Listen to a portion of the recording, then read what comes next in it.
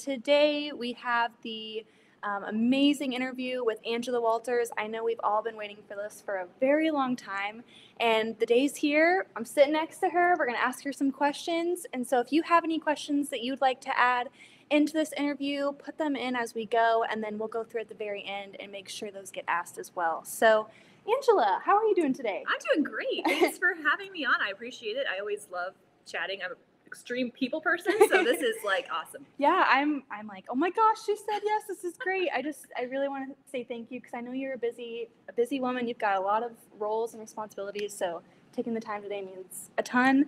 Do you want to do a brief introduction of yourself? Sure. So my name's Angela Walters. I like to say that I'm a finisher and an encourager. I love machine quilting. That was my first passion that I found. And then I realized, oh crap, I love teaching quilting as much as quilting.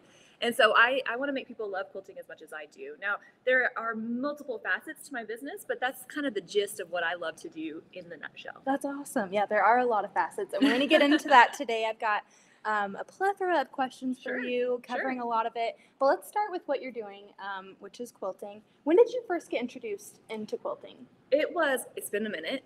It's so funny because I used to be one of the younger quilters. Now I'm just the normal age of a quilter. But I was 21, 22. I met my now husband, and his family made quilts. Oh, wow. So my very first exposure to them was at his family reunion, where they give away quilts. It's it's like a whole thing, and I won't bore you with all the details. That sounds awesome. But, well, you can't win unless you're born in the family. Wow. I'm just saying, I can't win, but that's fine. It's okay. I have enough quilts. So I went to the reunion. We weren't married yet, and they were giving away these quilts, and I thought, those are really fun. I kind of like them, and so I asked his grandpa to show me how to make a quilt. Wow. And that was kind of the first taste of it, and then it just has grown since then. But that's kind of how I was first introduced to it. That's very interesting that it came from his grandpa as well. It's been really cool to see other men involved in quilting and to have that special bond with him and kind of learn. Absolutely. What does he think now of seeing where you've come from? Yeah, well, he unfortunately has passed away. Probably it's been a while, but he left a golden halo around me, right? Because Grandpa would have wanted me to own a quilt shop, and Grandpa really would have wanted me to have an event space. Now he was my biggest encourager, and when he taught me how to quilt, and he actually kind of coerced my husband into buying me my long arm, he was so encouraging because I was the best long armer he knew, and I didn't know any better, so he loved it. I mean, he would have, if he were here right now, he would be just so tickled. He would be riding around in his hover round, flirting with everybody, and I'd be like, Grandpa, stop, I'm trying to work.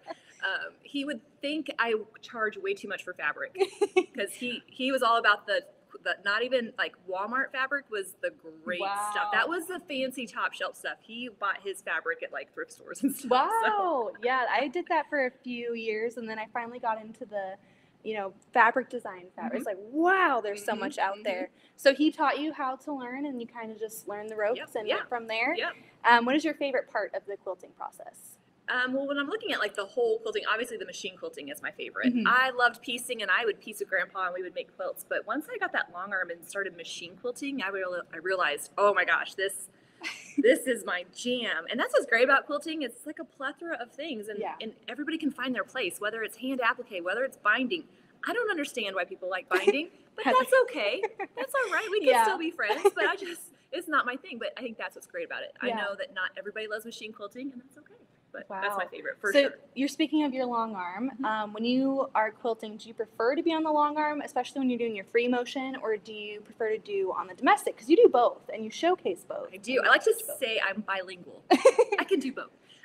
It's so funny because we hand quilted our first several quilts. Grandpa was a hand quilter. He never machine quilted a day in his life. And so we hand quilted, and I'm not good at it. And so now I should pause and say I don't have to be good at something to enjoy it. So there is that. So he talked me into getting a long arm. So I went right from hand quilting to long arming, and didn't know you can really quilt on your sewing machine. So I like to say, even though I'm bilingual, long arming is my first language. However, if I have a quilt that I want to start in the center, I might do it on my sewing machine.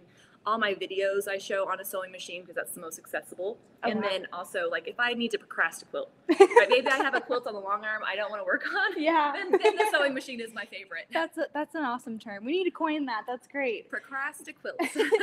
So talking about working from the center out, you kind of had this vision going into a quilt. How do you kind of formulate that when you get a quilt in and you're like, okay, how am I going to quilt it? How do you navigate planning it all out? Yeah. You do a lot. And that's such a good question, and that's a common question, especially for people that are newer to it, because it's like, how do you know where to start? What do you do?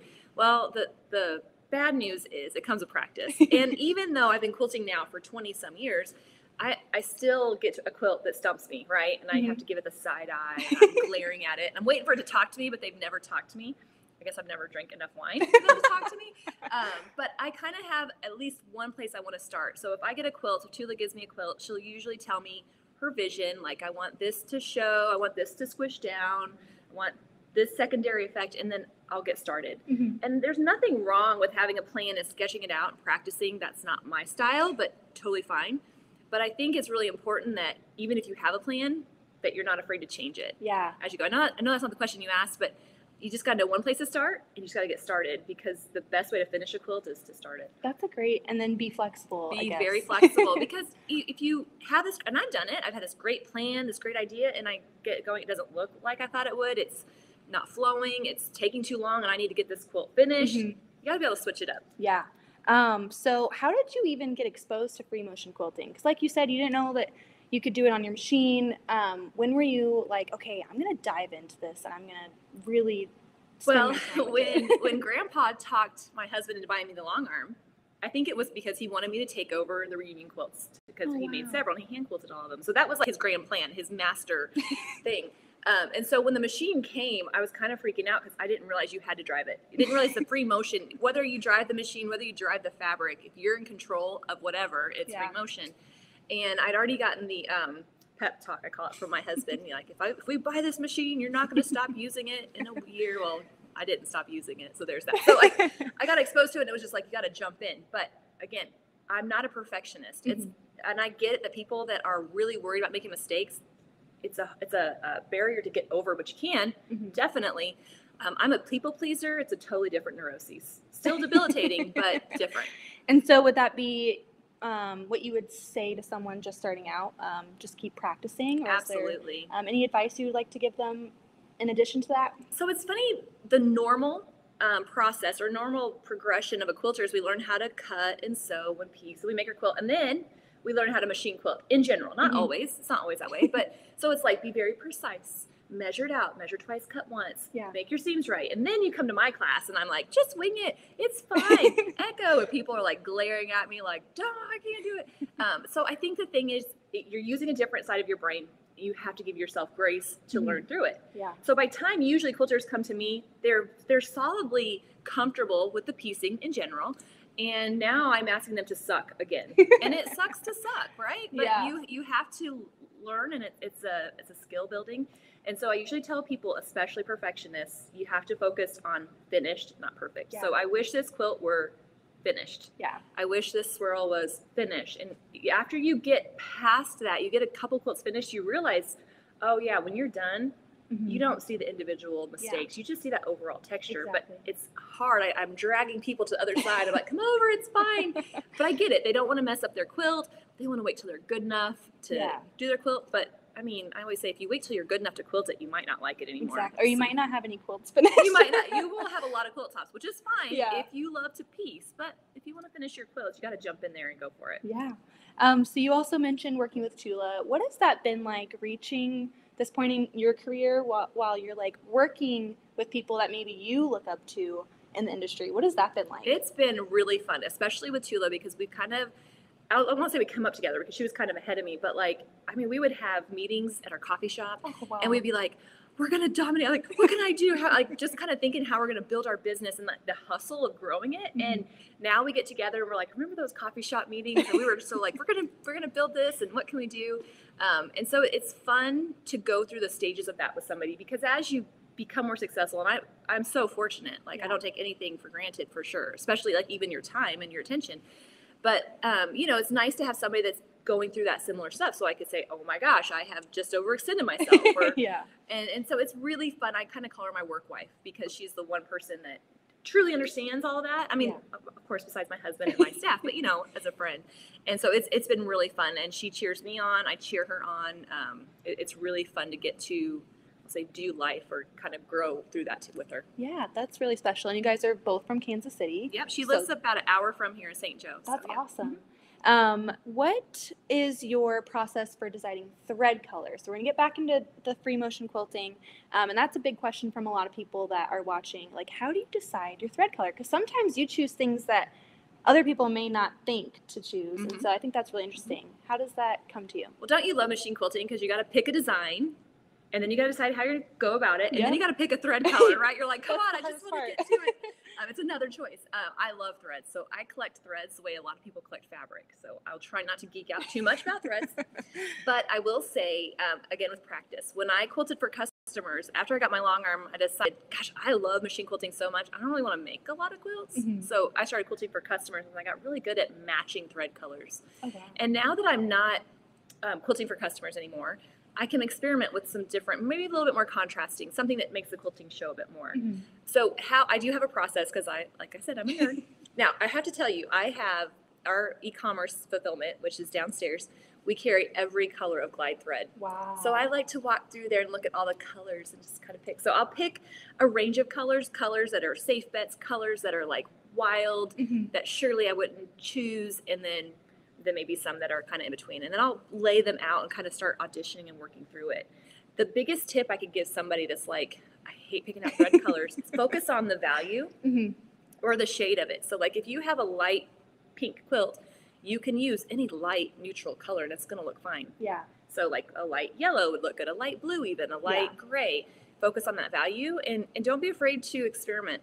And in general, I have all these rules of thumb, but if I'm conflicted by two choices, I'm not sure which one to pick, I almost always opt for the lighter one. Oh, really? Because I think lighter thread looks better on darker fabric than vice versa. I feel like I've gotten in the rut of doing light gray. Because I'm like, light gray goes with everything. And you don't really have to go through that process of trying to map it out ahead of time. You're just like, it's a safe bet. So maybe this is going to inspire me to change up my palette and try some different things as well. But I don't think there's anything wrong with that, right? Yeah. I think like sometimes getting in a routine makes you get stuff done. Yeah. And maybe you're doing it all over. You have to pick one thread color. And so like I always want to be real careful that when I share what I do doesn't mean that's the only way or what you have to do. But if you want to play with the threads, there's a lot of awesome threads out there. Yeah. And speaking of your glide collection, that's the one thing that I realized during the quilt walk when we went into your store.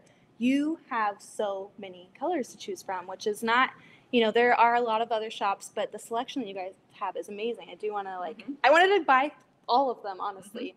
And so another thing that makes me think of is thread painting. That's another big thing of free motion quilting. How did you get into that? Because that's kind of similar, but very different at the same time. Yeah. So, I mean, I loved quilting for customers, and as my business has evolved and progressed, I don't do that anymore because I just don't have the time. And so before it was always, how do I pick a thread color that matches the quilt top to show off their quilt, right? Like that's the most important thing. I love my quilting, but they're not paying for me to show off on their quilt, right? They want to enhance their quilt. And so as that progressed out, I remember thinking like, okay, now I can quilt a little bit for myself and I can do things that I wouldn't normally do on a customer quilt. And really the first kind of like tiptoe into that was when those national parks came out. I am such a national parks nerd. Really? I mean, I've got the junior passport and I get the stamps, and I make sure like if I don't have it, and I stamp it on a piece of paper and I tape it in there. Like I'm such a geek. So I decided to quilt those for our basement decor. Oh wow. Our basement is in a national park. Anyway, so I was quilting the panels and I'm like, oh, I can add detail. And it just kind of progressed. And then as I started doing the live chats, I was like, ooh, this could be a fun, teachable thing. Yeah. So thread painting, for those that don't know, I'm just using different colors of thread to add detail to a quilt. You can go really like ornate and over the top. I'm not really talking about that. I'm just talking about playing with all the different thread colors to create shading and texture and detail. But it's a lot of fun. It's fascinating. And when we were walking in, there's one of those out there. And I'm like, Liz, look at that. That's amazing. I feel like the thread painting, or the word thread painting, is a little deceiving. It really should be called thread scribbling, because that's what I'm doing. Like thread doodling is not necessarily like painting, but it's taking that panel or that fabric and adding it. It's a lot of fun. Wow. Yeah. I've never tried it, but maybe I'll attempt it. It does look intimidating, but remember this. It's like finger paint, right? You just keep blobbing it on there until you like it. Like you just keep throwing it on until it's all good. That's awesome. So you're active on social media and pretty much everywhere else as well. And a lot of things that other quilters may struggle with is seeing quilts constantly. People are posting quilts. They're beautiful. And you kind of get that sense of like, oh my gosh, is my work even like up to that standard? And you get that imposter syndrome. And especially with your career building up to where you are, did you ever struggle with those thoughts, and how did you break out of that? How did you persevere? Absolutely. And not to stereotype, but I think that a lot of people do, especially creatives. I mean, you think about what we're putting out there as ourselves. Mm-hmm. And if it's not perceived right, or if it's even a comment, I mean, I am still where a comment can wreck my weekend. Yeah. I'm getting better. Again, it's that people pleasing coming out of me. I will say, to go back to the first part, when I learned how to long arm, there were no, social media, no YouTube. Back in my day, I didn't have live chats. We had a forum. We had a Yahoo forum, and you log on and they show pictures. You're like, but how did you do that? So looking back now, I could have benefited from some education. So it took me longer to learn it. So I like to say I was self-taught. Mm-hmm. My teacher was an idiot, but she was cool, so it was fine. So it took me longer, but looking back with hindsight, I probably enjoyed it more because I didn't know any better. Grandpa said I was the best quilter he knew. And I would think, well, that quilt doesn't look as crappy as the previous one. All right, we're doing good. And so when I look now to newer quilters, or I think about even myself, when I start into a creative endeavor, it is very easy to be intimidated. And I think I just want people to be inspired. People are showing what they're doing because they're excited and they want to inspire you. Mm-hmm. So you have got to remember that and just be inspired, not intimidated. Now, I get it. I will say mostly for me, sometimes it's not so much the quilting because I feel comfortable, but even as I would say successful quilter, business person, I still have times where I get on social media and I'm like, oh, that person's a great mom. Yeah.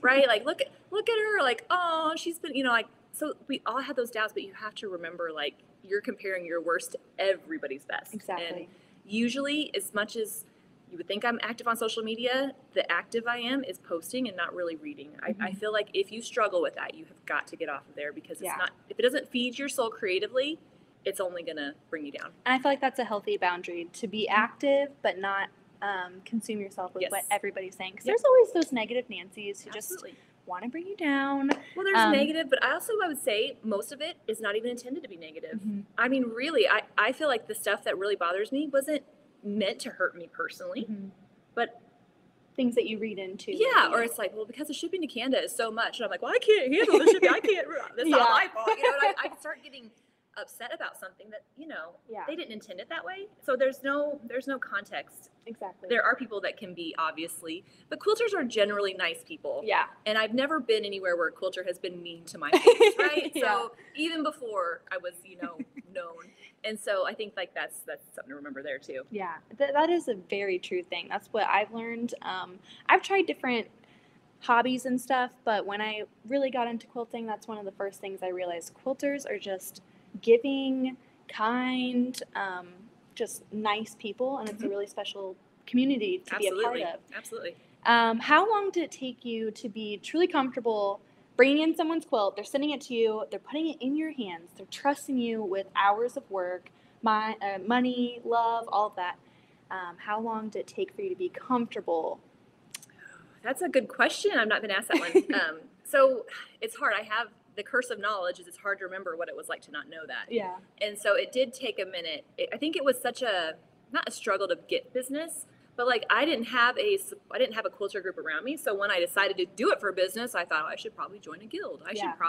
So I had to build up that community around me first. And I mean, so here I am 23, I really want to quilt your quilt. You should let me quilt your quilt. And they were so nice. So by the time I finally got one, I wasn't nervous. I was just so freaking excited to get it. So I've never been one to think about all the bad things that could happen. I'm an internal optimist until I'm a fast thinker though. So I'm like, this is great. And then if I start going, it's like, but, and so I went for it. So I would say it was probably a year and a half before I truly felt comfortable. But that's not to say there's still things that will scare you. Mm-hmm.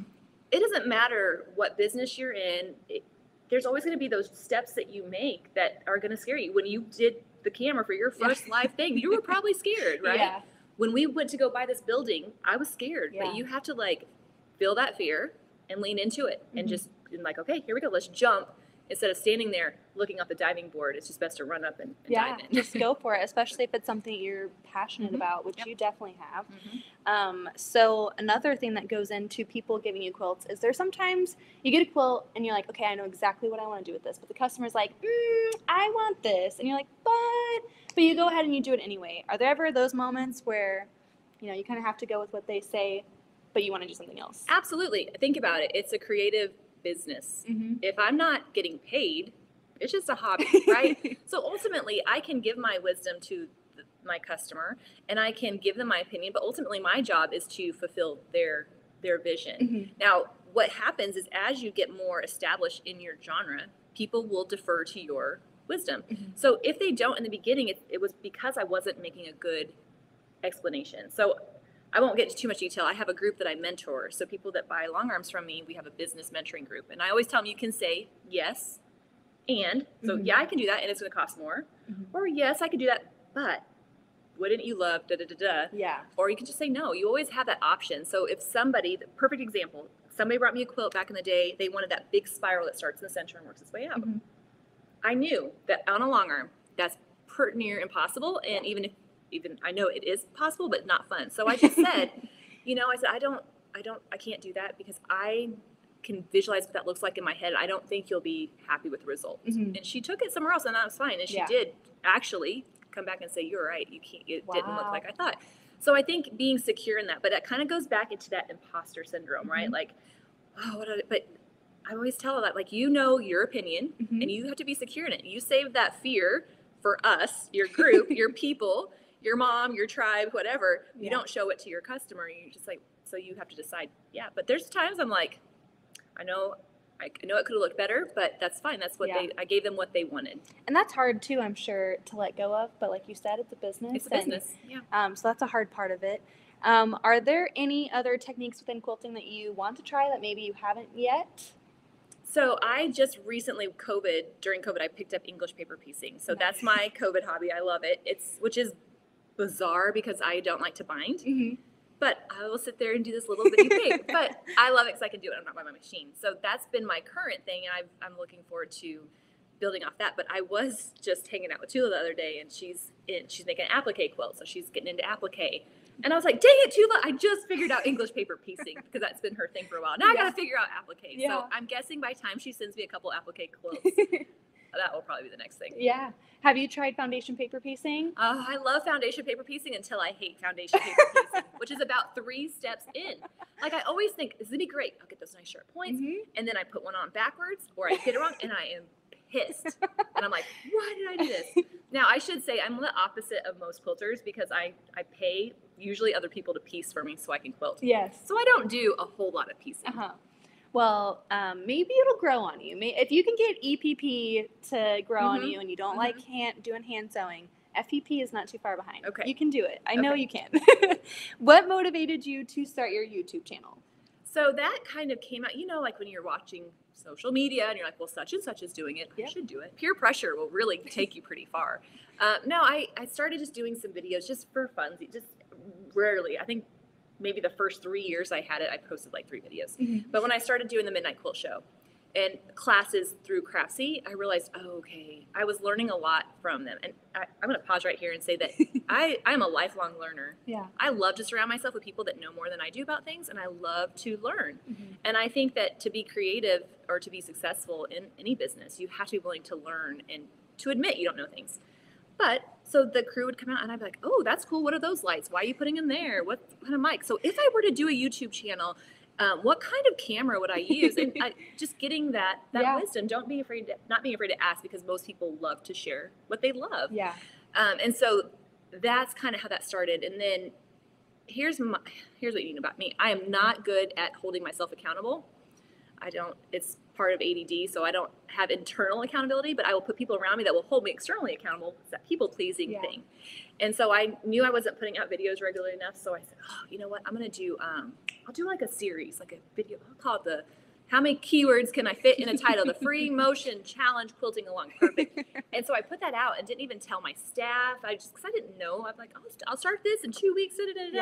And so that's then it kind of built up. And I'm not near as regular as I want to be, but I try not to beat myself up about stuff. I'm doing the best I can. Yeah. And there's no such thing as balance. I know you with young children. Mm-hmm. Yes. My kids used to be little. Now they just hate me. So it's fine. But like, there's no such thing as balance. Every day is different. So you can't beat yourself up for what you're not doing. Exactly. Especially when you are doing so many things at once, Mm-hmm. which brings me into a really good question of, you know, you do fabric design, you do free motion quilting, you have got a YouTube, you've got all of these responsibilities. You're also a person outside of all of this. How do you balance that in your day-to-day life? What does that look like for you? Well, it just all falls into place. I feel like everything goes perfect. Oh, no, that's a joke, obviously. Well, first of all, the way that all comes about is I have a very addictive personality, and I love a new project. I love a new project. There's nothing I love more than starting something new. The problem is all the other stuff I've started has to keep going. So I always think, well, and then what? I'm going to do this challenge, and then what? Like, I can't get enough fabric to make the panel, so we're going to buy a fabric printer, right? But I do have to say I have a great support system. I have a great staff. My husband works the business with me. My sister-in-law is our director of operations. I mean, she's the one that made sure the room was clean when you came in. She's the one that makes sure the lights get turned on so that I can create. So I think that's what's important.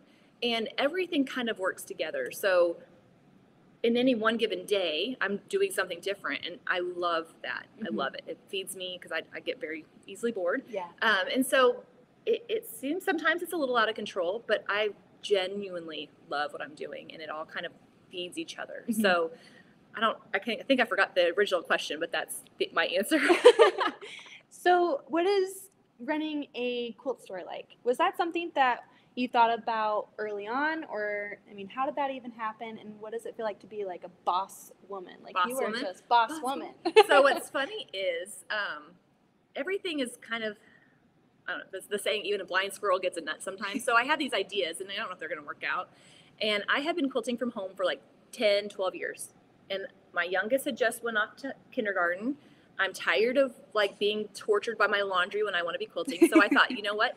I finally talked to my husband, can we move the business outside? Like, can we buy somewhere, rent somewhere? I mean, I wanted like a an outbuilding on the back property. I don't care. I just wanted some separation. Yeah. And so Jeremy never does anything halfway. So he found this building that was for sale by owner. And I'm like, oh crap, it's on the freaking square. We're gonna have to do a quilt shop now. Like, you have to have. Exactly. So my main idea, this is so funny. My main idea is, so you've been in there, that main part. I was like, I'll put my machine there, and then we'll have a little retail-ish component up front. And even if it doesn't work, it doesn't matter because it's just my studio. It's just where I want to quilt. So my business had already, between authoring, writing books and doing all that, like it had already developed enough to support it. And then we're like, well, I might as well sell long arms because I already travel and sell long arms for Handy Quilter anyway. And so it's like kind of builds up. Well, this took off. It's doing great. And now my machine is still at my house. I've never, like, I have the shop, I have this event space where my office is, and I still quilt from home. Well, but it's fine. So it's really fun owning a shop.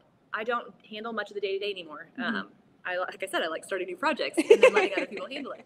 So Jessica kind of keeps an eye on that. It's really fun picking out fabric. It's a whole nother scary thing. Retail has never been in my blood. Like when I met my husband, he owned some Subway restaurants. So we've always been in fast food, always been like self-employed, but so retail's a totally different can of worms. So I have learned a lot just about, anything. But I think that's, again, you have to learn, you have to embrace that and just be like, okay, we'll figure it out. I mean, people would come in the shop the first time and I would be like, I know you have more fabric in your stash than we have in our shop, but I'm adding slowly because I don't know what what the area is going to support and blah, blah, blah. And I'd be like, okay, I'm sorry. I'd apologize if people come in. It will look like a quilt shop soon. But after a year or two, I was like, I feel like we're a legit quilt shop. I could stop apologizing to people as they come in. And isn't that quite an accomplishment to think, I have my own store in my hometown. Like, this is your hometown. This is where you're from. So I think it's super fun. But to answer the second part of your question, how does it feel to be the boss lady? I am the most hands-off boss. If you could imagine the complete opposite of a micromanager, it's almost worse. So my employees would be like, well, what should I do? I'm like, I don't care, whatever. And so Jessica coming in really helps. And so I think I'm a great number two. I love to design. I love to create. I love to be around people.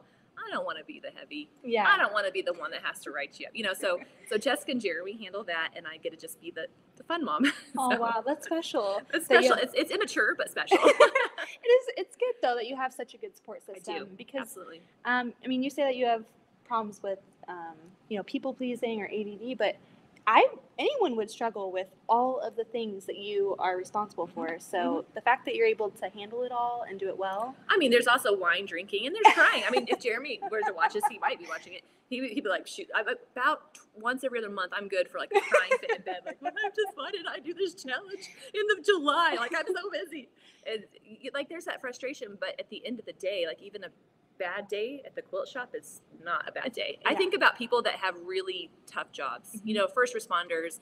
Jessica's husband's a police officer. Wow. I mean, a bad day as a police officer is a bad day. Yeah. And so I think just keeping everything in perspective, you're like, okay, there's really no such thing as long as nobody's hurt. I mean, it's a good day. And so sometimes that makes me feel guilty, especially when bad things are happening, like COVID or things. And I'm just like, I'm going to go quilt for a living, guys. I'm so sorry. But I think just keeping it in perspective really helps kind of even that out. But like I said, I'm a fast thinker. So once I start going down, it's like, so. Yeah. With the long arming, because you say that you travel and you teach and obviously writing books and stuff, do you have any background? Did you get like a degree in teaching? How did that come about for you? So I have a degree in fast food with a minor in French fries. No, I went to community college. I don't want to brag, but it took me 3 years to get my 2-year degree, right? Nice. No, I don't have any formal training, but like I'm a lifelong learner. So I have listened to enough audiobooks on business that I basically have a degree. Now, I think that's the common misconception. That's also very difficult, might I say, is my children are 19, 17, and 13. And so I'm looking at my 19-year-old who is going into food management. I'm like, you really should go to college. And he's like, you and Dad didn't. I'm like, I know. But so I think like that there was no training for that. But where do you get training to run a quilt shop? Where do you get training to write a quilting book? Exactly. So I think the thing is you just figure it out. You don't be afraid to make mistakes. I wish that's one thing I get my kids to figure out. 2 of my kids are fine. One of my kids always afraid of making mistakes. But you can't be afraid to try it out. If it doesn't work, well, then you just learn how not to do it next time. Yeah. Wow, that's a really good lesson. I didn't go to college. I went for like 2 years, community college as well. Hey! And it took me 2 years to not get a degree. So you did a good job. But yeah, that's very special. I'm hoping my kids kind of are like, okay, either trade school or college. Yeah, we don't condone not going to college, but we're just saying it can work out, exactly. Right? Like I met Jeremy. He had the Subway. I was the manager of the Burger King next to his Subway, which is how we met. Oh, it's so special. Yeah, and so he married me because I had fast food experience, right? So it's like, well, there's no reason to go on to college. I'm going to be working in fast food. But I think there's so much information out there. Oh, yeah. So much. And I mean, I'm such a nerd. Biographies, like Mark Cuban is my quilting dream crush. I would love to meet him. If I could have lunch with him. If he would sit down with me, I would be like, okay, all right, so tell me, like, I love that because I think there really is nothing to prepare you exactly for what you're going through. Yeah. Like, even if you go to school for business, yep. My middle, she wants to go to school for business. I'm like, that's great. Or, I mean, I'm just saying, let me just throw this out there. Like, you could come intern under me because, but, I'm not saying you shouldn't go to college. I'm rambling now. But the idea is whether you've gone to college or not, whether you feel like you don't know something, there is information out to figure it out, and you can. Besides like rocket science and brain surgery, I'm obviously talking about, the creative stuff. Yeah. So let's well, I guess you were talking about your kiddos. Are you hoping that they follow your footsteps in some way? Are they interested in quilting at all? Are they sewing? Have you tried and they're just like, nah, we've had enough of it? They all have enjoyed playing on the long arm when they were younger. And then my middle daughter and I wrote the book, and she posted her pictures. She benefited from that. And my youngest has sewn. Right now they're solidly in their teens and they're more into, Instagram, social media. I think even if they don't come back to it, I just want them to see that things are created. They don't just show up. Like, they don't just show up in Target. Exactly. Somebody has to make those. It's created. And I think once you realize that things are made, you can figure out how to make it. So whether they find some kind of creative thing, I just want them to find some passion for something and create. Because if I ever had to do a TED Talk, which is my big dream, it would be on how everybody needs a creative outlet. Yeah. And so that's what I would want for them. But no, I'm like, please, could somebody at least figure out how to edit videos? I'll pay you. I would pay them. Way overpay them to just edit it. And they're like, no. I'm like, yeah. So my son works at Sonic. He's a manager. My daughter works at McDonald's. She's worked there for 3 years since she was 14. Wow. So we got the fast food market cornered for sure. I'm just like, hey, how about this? How about a Taco Bell? What about some? Come cut some fabric for me or something. Yeah, or work at Burger King. Get me some Whoppers, right? Like, gosh, but yeah, you know how it is. We always rebel against our parents. Oh yeah, I know about that a little bit. So for our last portion of the question, or my last one I want to leave with you is, what do you want to leave as your legacy in the quilting world? And this sounds kind of morbid, but like when you're gone, what you're building right now, what is the one takeaway that you want people to have? That's a good one. Never been asked that one. Nothing even close. That's very good. If I gave out gold stars, Thank you. Okay, so on a side note, I have a weird superstition that I hate to leave my long arm empty. As soon as the quilt is done, I 90% of the time load something else for two reasons. One, so I can go quilt on it anytime I want to. And two, nothing bad can happen to me if I have a quilt in progress, right? It's very silly. That's very morbid. But, you know, you think about, especially for a business, I told Jeremy not too long ago, I'm like, one day it's going to be done. And we don't know for what reason, right? Maybe I get tired of it. Yeah. I won't. I'll work until I'm 100. Or maybe I'll become irrelevant, right? Like, you always have to remember that, like, I would like to think I'm not, but it is a possibility, right? Like, things could happen. So I guess it would extend beyond quilting itself. It would be like, I wish people felt confidence in themselves like I feel confidence in them. And not saying that I am a self-confident, like, I always feel great, but I think it's great to cheer other people on. It's great to help other people get to that finish line. Like, if you ever watch the Olympics and somebody wins the gold medal and they're up there crying, the coach is on the sideline crying too, right? Yeah. They helped them get there. And so I think that would be it, that I could help people feel the confidence to try things, even if they're not good at it, even if they don't end up liking it, just to experiment with those different things. Well, I would say you have achieved that so far, because I watched your videos when I first started out. And my first quilt, I pieced it with my mother-in-law. She's behind the camera over here, but she helped me out. She did all the cutting. She helped me with the sashing. She told me how to pre-wash and iron. And then I was like, okay, I've got it.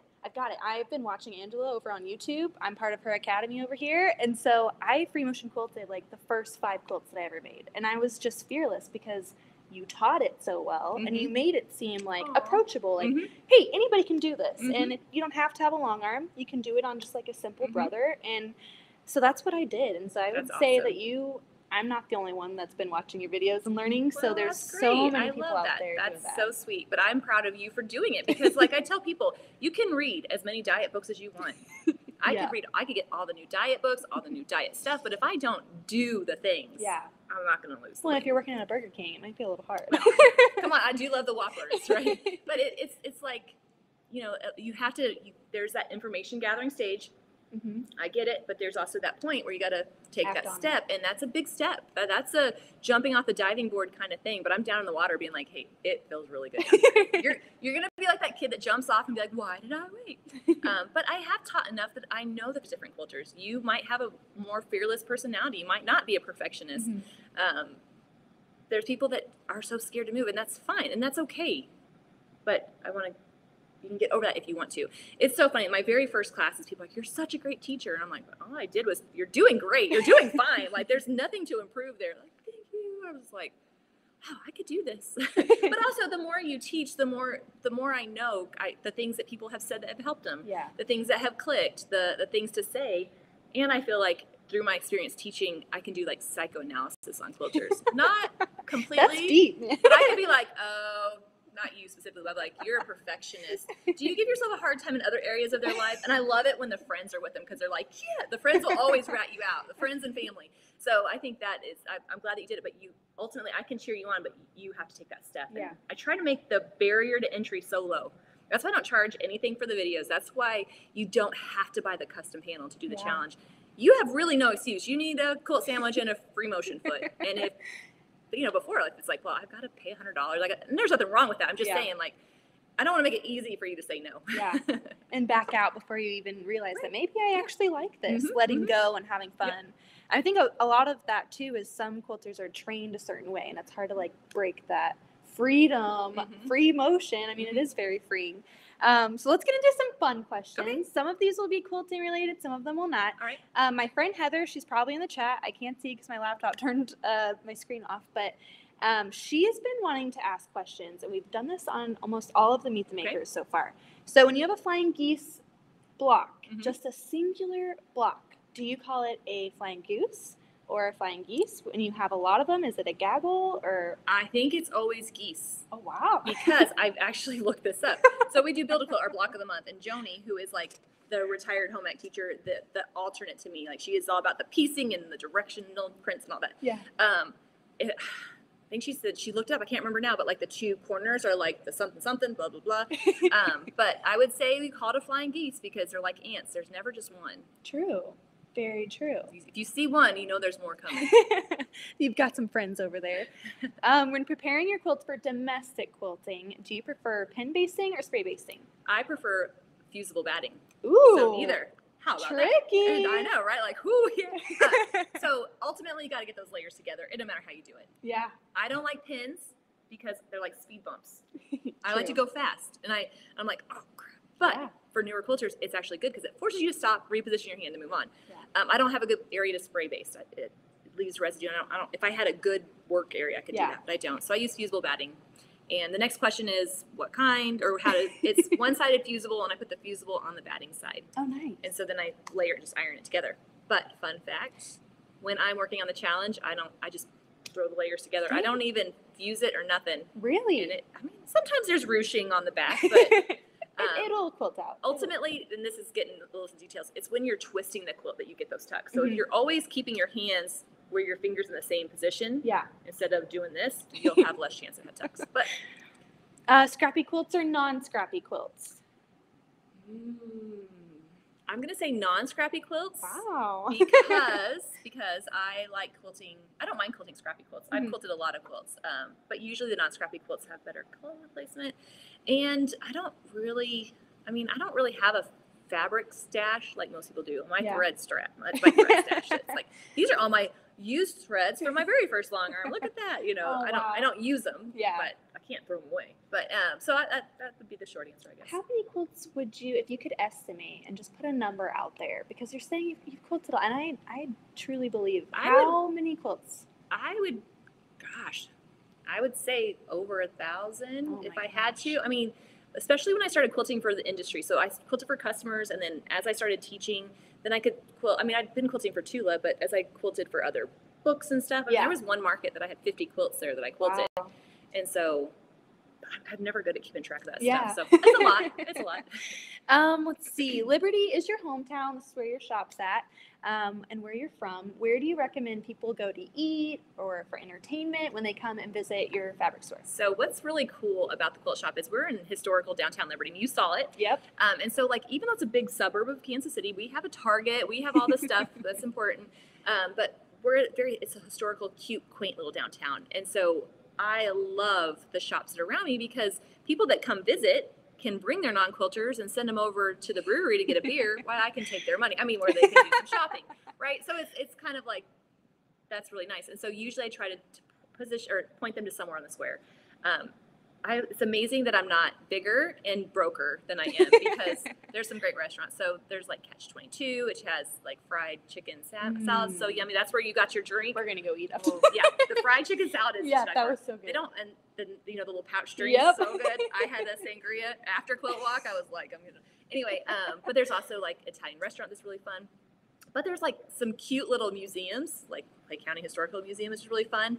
And so there's a lot to do right around here. For those that are like more sports nuts, you can go to Kansas City and watch a Royals game or watch the Chiefs or whatever, but there's plenty to do around here for sure. And I thought it was pretty cool of you to showcase all of those shops because we were coming for you and we knew that we'd be walking around, but I don't think if we came here, we would ever go into the other shops. Nothing personal about them, but it was really cool that you highlighted the businesses around you. Absolutely. I thought that was really cool. Well, but they provide it's a copacetic relationship, right? I mean, they provide a charming backdrop. They provide restaurants and stuff. Jenny Doan, I would say we're friends. Like I love her. I love her place. She was telling me, she's like, we have a hard time keeping a restaurant in Hamilton. Well, that's because it's just a small town. Like they have to provide everything that they want you to have. And I'm like, well, that's a lot of work. I got the quilt shop. Do you want wine? Do you want to go to the wine bar? Or do you want to go to the brewery? I don't know. Whichever one. They're both within walking distance. And so they provide that for me. And I didn't even living here. When I opened the shop, I was like, there's some really cute shops around here. Even when I was handing out stuff for the quilt walk, I was like, I haven't been in here in a while. This is really cute. I'm gonna have to come back. And so it's kind of a fun way to introduce quilters to that. Yeah.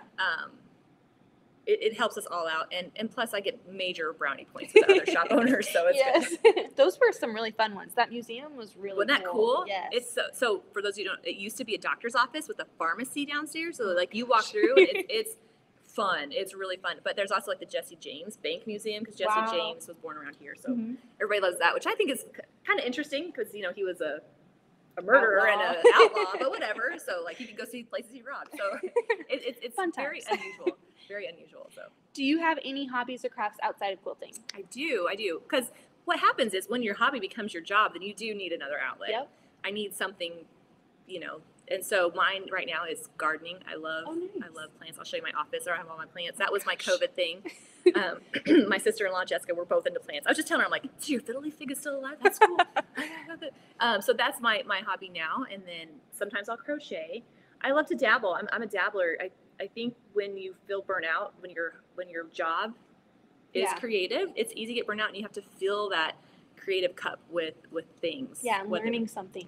Something or spending time on your own project, whatever way you get positioned. But it's funny because I'll say to my husband, I'll be like, oh my gosh, it's such. He's like, we don't need another hobby. So like I kind of picked up photography there for a minute. I'm like, I could do this for a business. He's like, hold on a second.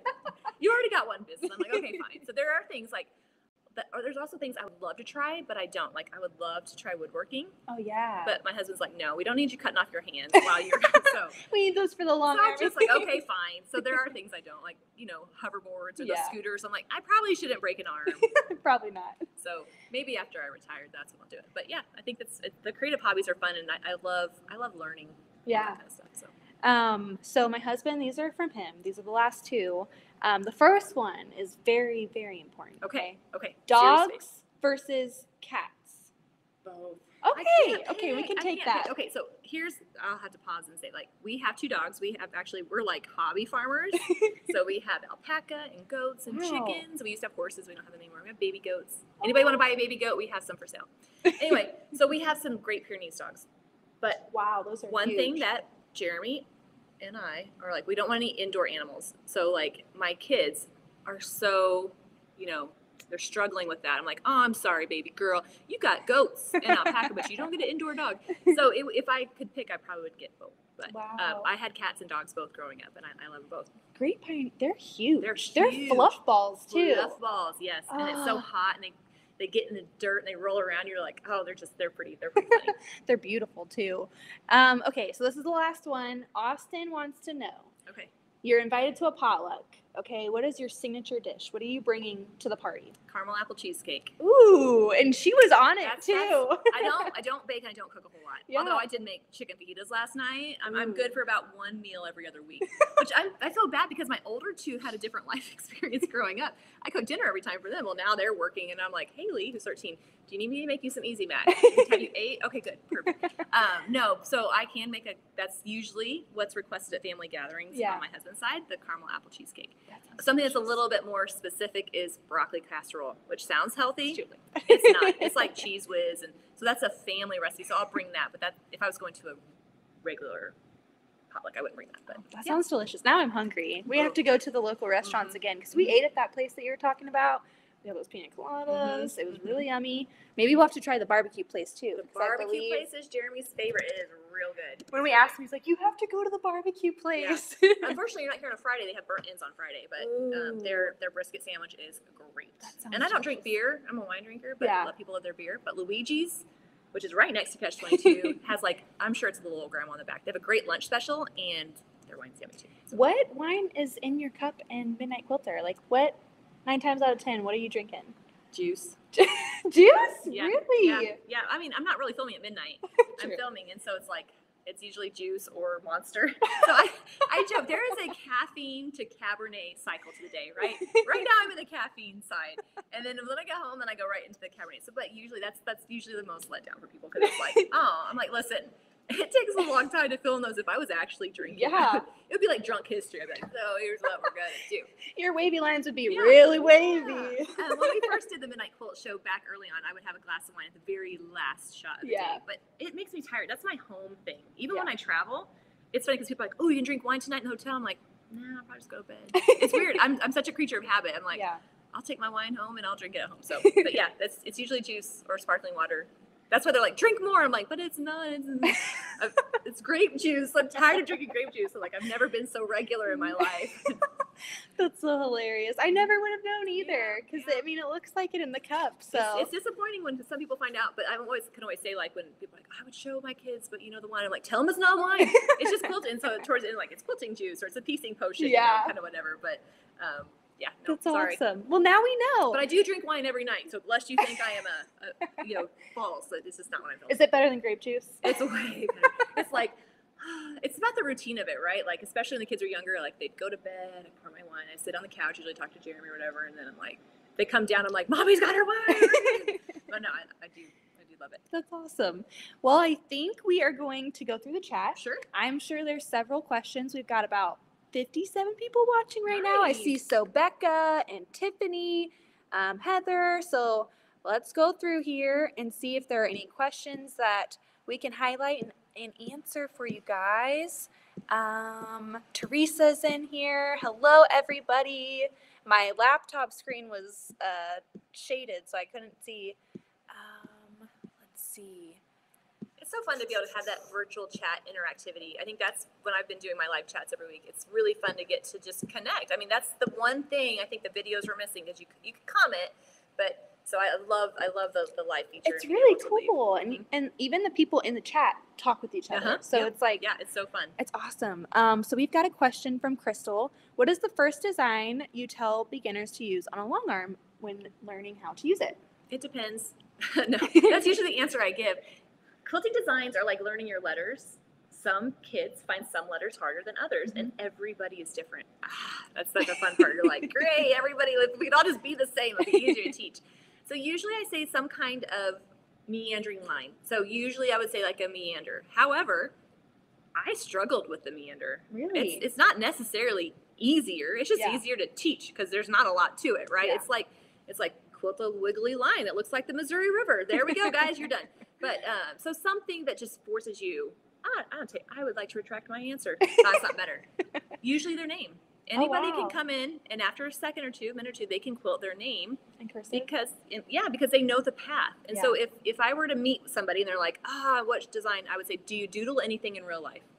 Do you always doodle leaves? Yeah. Do you doodle little hearts? Whatever you do, already know the shape of the path. That's the best thing to start with. So if somebody's like, I always draw little swirls. I didn't realize that's what they were, but I just do them. Like, perfect. That's what you should start with. It's muscle memory. That's really what it is. 80% of quilting is just knowing where you're going. Yeah. I mean, I completely made that up. Hard too. But don't you think it's true? Yes. Like, I think it's true. Especially with free motion quilting. With straight line quilting, stitching the ditch, you don't have to think of it. But that was the hardest thing for me to latch on to when I started. I'm like, you get started and you're like, oh my God, I got stuck in this corner. I don't know how to get out of it. I have to break my thread and try again. But that is the hardest part, I feel like. But think about like quilting. You're learning how to drive a car and navigate a new city at the same time. So you're trying to learn how to create this design and free motion quilt at the same time. Yeah. That's not fun. Your brain's like, do, do, do, yeah. do, do. So if you already have the path or a line or something you've marked out to quilt along, so you can get used to how it handles, and then you can start building off the designs. But again, you have to give yourself grace and just know it's going to be fine. Laura asks you, do you use different threads, different weights, colors, or types of thread on the top and bottom? Yes. So what's cool about quilting is you can use different types, different colors, different weights, different whatever on the top and bottom. Now, you have to make tension adjustments due to that. So usually I tell quilters, you didn't ask this question, but I'll answer it just in case. 40 to 50 weight is a good range to stay in for newer quilters because it's strong enough to handle the machine quilting, but it's still thin enough to blend in. Yeah. And so it's that sweet spot. But once you get comfortable with the design and quilting, then you can experiment. So right now, what's in my machine is I have a 40 weight thread on top, Glide, which is my favorite. I love that sheen. And then I use pre-wounds, which are a 60 weight in my bobbin. So it's finer because more thread will fit on the bobbin. And can I ask you all a question? Why can we put a man on the moon, but we can't put a spool of thread in our machine and under the bobbin area? Like, I don't think that's cool. Anyway, that's it. Very true. Do you use the pre-wounds for any specific reason? Does that help with tension? No, it's just because I'm lazy. Yeah. So I used to be like, I want all my bobbins and I want the thread color to match. But then bobbins are like drugs. Like if somebody offers you one, just say no. Because next thing you know, you'll have all the pre-wounds. But I use them on my sewing machine and my long arm. Oh, that's hilarious. Makes it easy. Let's see. We've got another one. If you start a quilt design and change your mind, how do you balance the quilting on the top? Do you repeat the one you didn't like 2 or 3 more times? Yep. Once is a mistake, twice is a design choice. So if I make it wrong in one spot, I'll change, but I'll just do it somewhere else. Yeah. And that's for me. Ultimately, like, here's the deal. There's no quilting plates out there. Mm-hmm. The quilting plates are in your head. Well, I mean, so what? I've never had anybody say anything, but most often people are more worried about what other people think, exactly. Not necessarily what they're saying. So I'm just making these jokes like, if you need to justify it to yourself, you don't have to do anything. You can just quilt it once and be good. But for customers, I would be like, oh, I love the juxtaposition of having the 2 different blocks in the corners. It just highlights the difference and blah, blah, blah. But yeah, my rule of thumb or my thing is I do it a couple more times and then just switch to a different design. Oh, that's interesting. I don't know if I would be able to do that. I feel like if it would mess up, I would just go get the seam ripper and be like, okay, we're starting over. But that's my problem because I can't think past the failure, and keep going. I think the thing is you do what you need to do. Yeah. You do what you will do. I'm surrounded by perfectionists. My husband's one of them. It's great. I mean, you want a perfectionist setting up your long arm. Let's just be honest. But like, he's been like, I can't move past that. And you're like, okay, fine. Then rip it out if that's what you want to do. Exactly. For me, just keep going. I've made so many mistakes in my life. Like, I think that's part of it. Like I've lost things. You're like, you just get really good at realizing, oh, okay, it's just another day, another mistake. And I think being able to justify what you're doing or moving on. So there's nothing wrong with ripping out quilting. Yeah. However, nobody rips out quilting and is a better quilter for it. True. Very true. Usually I tell people, if you're going to rip it out, wait till you get to the end. Yeah. Come back and look at it. And if you still don't like it, then rip it out. Well, and that's also a thing. Like, we agonize over all these little details, but then, I make a quilt and I show it to my mother-in-law or my husband. And they're like, that looks great. But you're like, wait, did you see that little section and this little section? They're like, no, it all together is good. And so it's hard sometimes to let go of that. And be like, it's fine. Totally normal. And it's funny because I tell people, don't put out your mistakes. But if I'm sending video footage over to somebody that I know that edits video, like, okay, don't judge. Like, I don't, you just want to make sure you're like, I get it. But I think part of that's also just, accepting. I got some great advice before, and it was like, when somebody compliments you, accept it. Mm-hmm. Because when you dismiss it, you're not accepting that gift. Yeah. And that's really kind of hurtful if you think about it. Like, if I say, like, wow, you look really nice today, you can be like, well, I don't feel like I look nice, but I really appreciate you saying that, right? Yeah. Like, I think that really helped me. And so even when I'm somewhere, and they're like, I love you, blah, blah, blah. I'm like, thank you, I appreciate that. I mean, even that's real to them, so you have to accept that compliment. And that kind of goes into the next question that Brenda asked. She asked, asking if the locals treat you like a superstar that we all think you are. How do they react to you when they see you out and about in the town square? What's the saying? Everybody's a prophet except in their own hometown. No, the thing is, so many different variations. Has anybody ever noticed you out? No.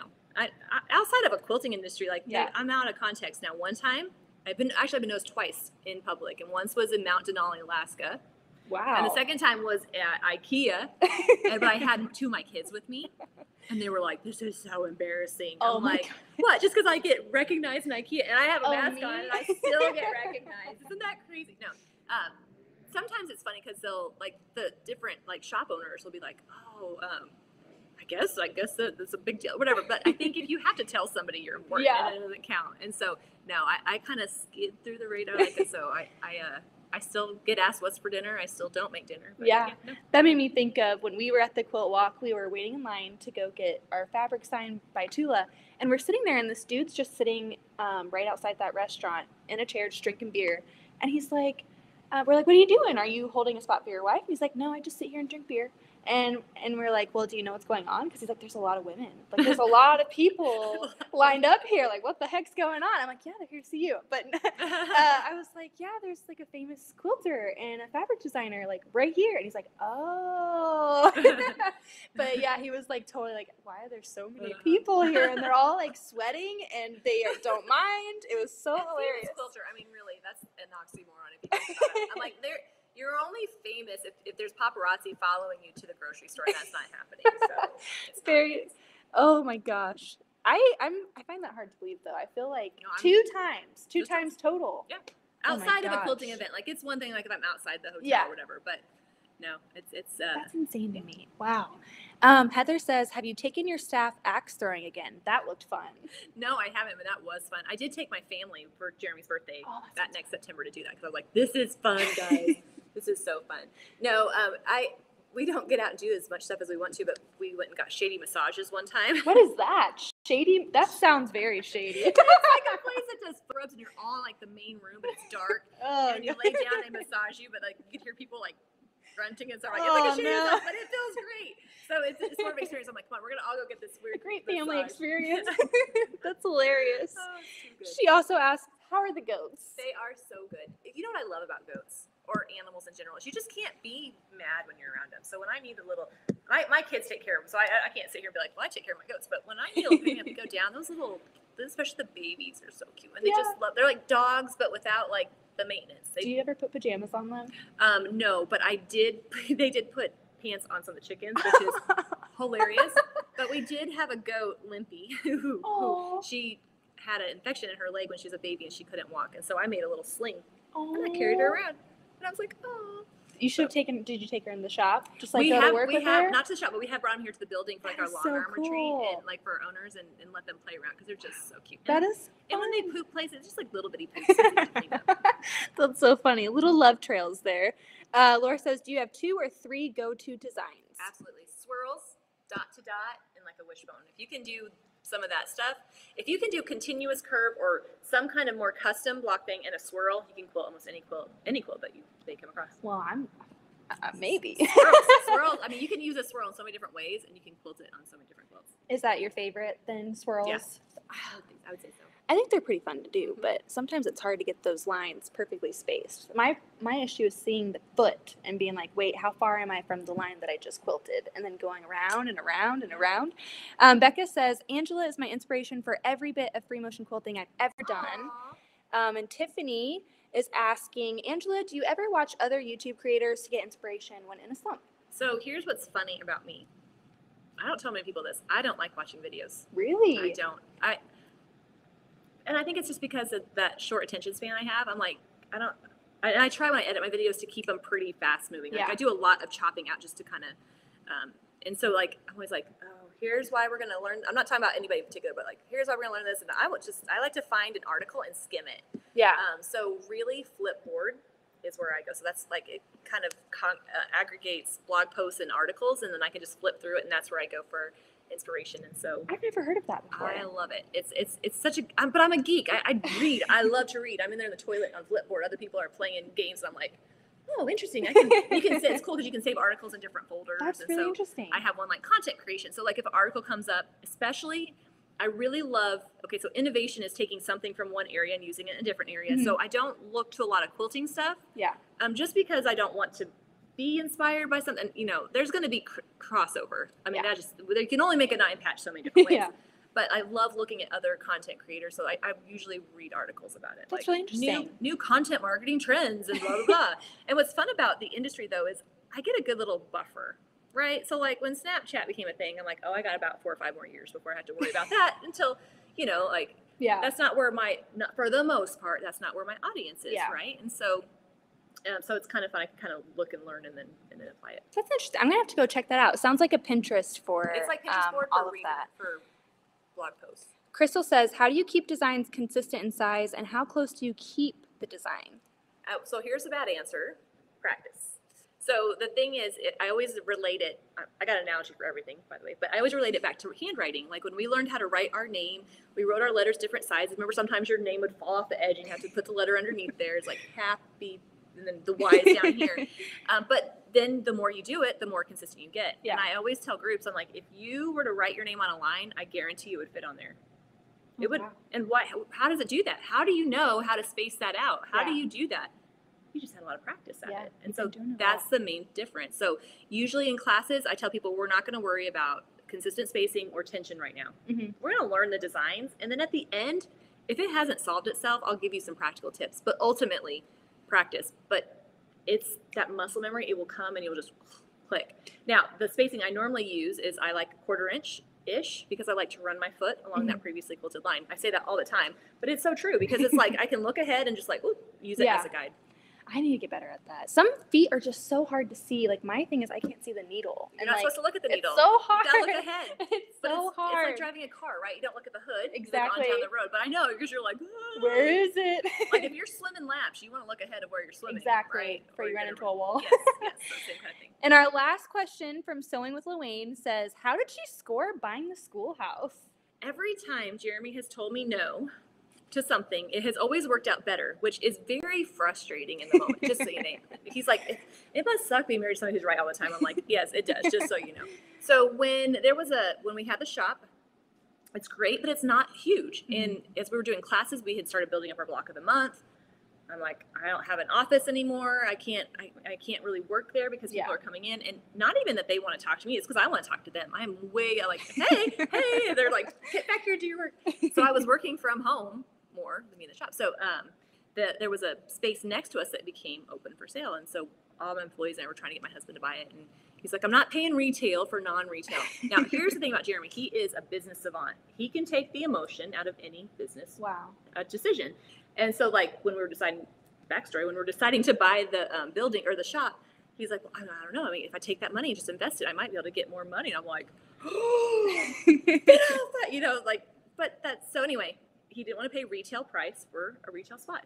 He's like, we'll have to look for something else. Well, then this building, the schoolhouse, came up for sale by owner. It was a sad situation. The gentleman that had fixed it up and owned it, he had a stroke. Oh, wow. And so he was a motivational speaker and he wasn't able to continue. So he was selling it. And so I was like, so we have a parking lot this close to the square. Yeah. And so now it's great because we've had it for about 4 or 5 years. I'm not good with numbers. But really within the last year and a half is when we've filled it up. So we finally have filled up all the rooms with different things. And it kind of represents my brain, because every room has a different function. I'm like, oh, this is my build-a-quilt room. Here's my filming room. So that's how I scored being patient and when it came up and getting a good deal. So it's been very, very, very great for our business to have. It's really cool. We pulled up and she was like, I think this was a school. Like, this is a really cool building. And you can see a nice little church over there. Yep. So yeah, it's a really just 2 blocks away from the shop. Yeah, it used to be the kindergarten school for Liberty, and then it went into private school hands, and then it went into private ownership, and they redid it all. So when you say schoolhouse, it doesn't really reflect what it looks like. Think of like a, I don't know, big brick building. But anyway, so anything that you see, like the color, the decor, I did not do. That came with the building. It's beautiful. It's so fun too. Thanks. And it reflects your creative, colors, quilts everywhere, of course. It's really fun. So that's it for today. Thank you to Angela for taking the time to be with us today. Like, honestly, I was just flabbergasted. My mother-in-law, my sister-in-law were like, just ask her. Just go and shoot your shot. And I'm like, but I'm going to be putting her on the spot and I don't want her. And you were just like, yes, I would love to do that. I love doing that kind of stuff. And so just thank you so much. It means a lot. Yeah, I love doing it. And I think that's, I don't know, I've benefited from other people sharing their experience, and when you get done, I'm going to ask you what you're using here, because I kind of like how that works. So I would definitely show you. You always learn from other people. Yeah, and that's another thing. My husband does all that, so we'll give Austin some credit. Our husbands are a really good support system, so go Austin. I'll let you guys all get on with the rest of your day. I hope you enjoyed the interview today, and I will see you very shortly for some live sewing. Tomorrow we have a live FPP session, so let's make a Christmas table runner together and learn foundation paper piecing. Bye, everybody!